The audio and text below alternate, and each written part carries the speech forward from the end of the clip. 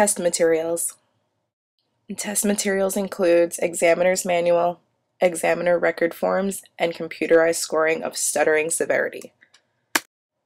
Examiner's manual. The SSI-4 Examiner's Manual provides administration guidelines, an explanation of statistical properties of the instrument, and a description of each type of score used. The Examiner's Manual also includes the clinical use of self-reports. This self-report can be filled out prior, during, and/or after treatment. The Examiner's Manual also includes the stimulus materials, picture plates, and reading plates. These are used to encourage guided conversation. Examiner record forms. This provides a formalized method for measuring and interpreting the individual's frequency, duration, and physical concomitance and severity of stutter to speech. Computerized scoring of stuttering severity. The CD-ROM contains a printed insert describing how to use the software to collect the data necessary to measure an individual's stuttering pattern. The use is optional. Test administration. The SSI-4 should be administered in a well-lit, quiet room with a table and chairs set up. A device should be set up to record speech samples. It can be either video or audio recording. The SSI-4 can be administered to children or to adults. Administration of tests is broken up into two groups, non-readers and readers. Non-readers include individuals who are below a third grade reading level. Readers include those exceeding the third grade reading level. Both non-readers and readers are scored based upon the following: frequency and duration of stuttering, physical concomitance, and naturalness of speech. The client Alyssa has a fourth grade reading level, so she is tested as a reader during the SSI-4. Prior to the evaluation beginning, Alyssa was asked to fill out the clinical use of self-reports. The answers filled out by Alyssa will give the clinician a better idea of the client's perception of stuttering. Give me an idea of what types of settings you stutter in and how often you do. As you can see, it's a couple pages long, so take your time with it, but if you have any questions, let me know. Okay, here's a pen. Okay, thank you.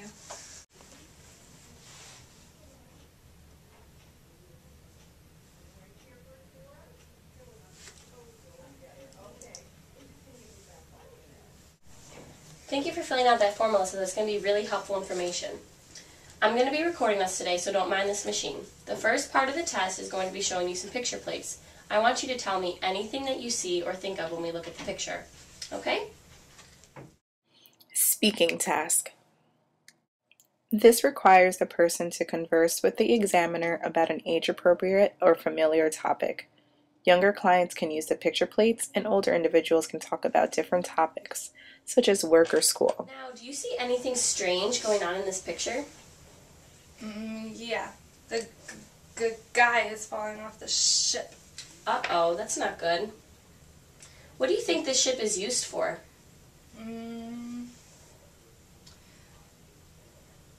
To carry boxes. Yeah, where are they loading the boxes? On the top of the ship. Yes, they are. Do you notice anything strange going on in this rope?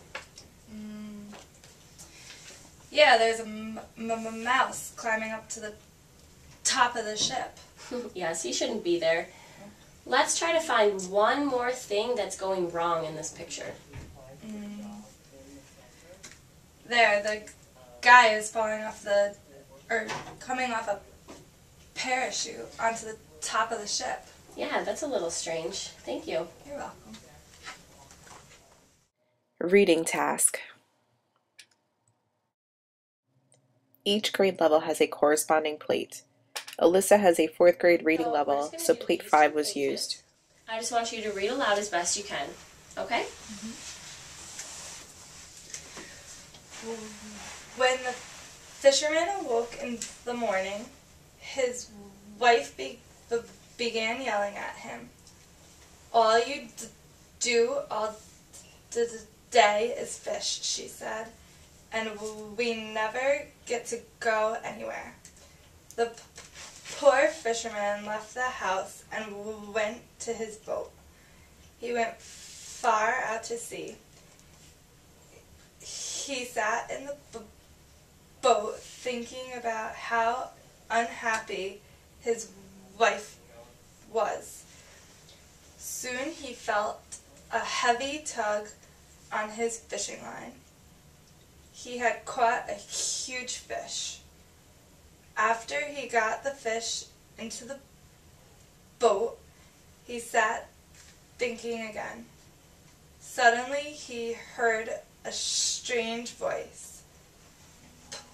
Please put me back into the water, the fish said the fish. The fisherman said, "What is that? I must have caught a magic fish." The fisherman thought about all the wishes he would get. Wow, that's an interesting story, huh? Mm-hmm. All right, thank you for coming in today, Alyssa. I'm going to listen to the tape that we recorded, take some data, speak with your mom, and then we can go from there, okay? Okay. Thank you. Thank you.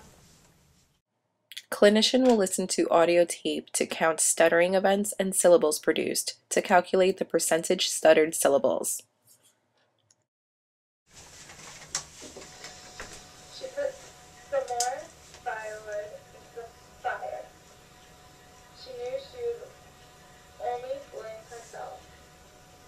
She knew the ghost would be in the chapel again tonight. She had seen it every night since she had moved into the castle. After listening to the recording, the examiner can meet with a client's parent or caregiver to discuss results and stuttering. All right. Hi, Ms. Fernandez. How are you today? I'm good. How are you? I'm good, thank you.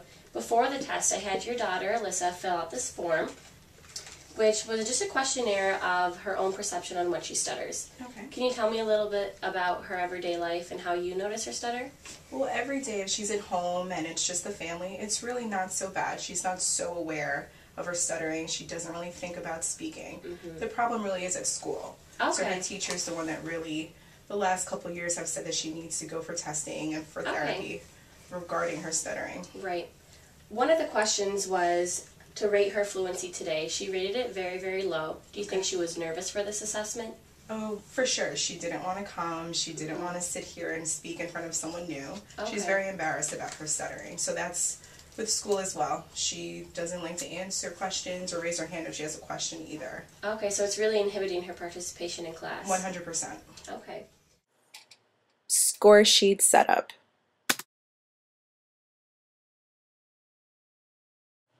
The first page of the score sheet has identifying information about the client.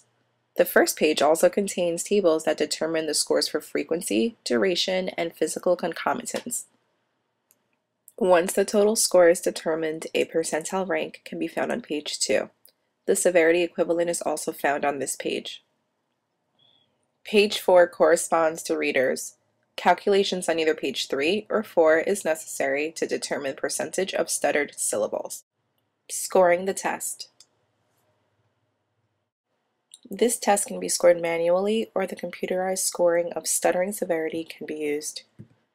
To score the frequency, the examiner would divide the number of stuttering events by the number of syllables. The resulting number then has to be multiplied by 100. This provides the percentage of stuttered syllables. Once the percentage of stuttered syllables is determined, the numbers need to be averaged. To score duration, the examiner may use the software or measure duration manually with a stopwatch. The 3 longest durations of stuttering events are added together, then divided by 3 to obtain an average duration. In order to score physical concomitants, the examiner needs to make observations live or watching videotape.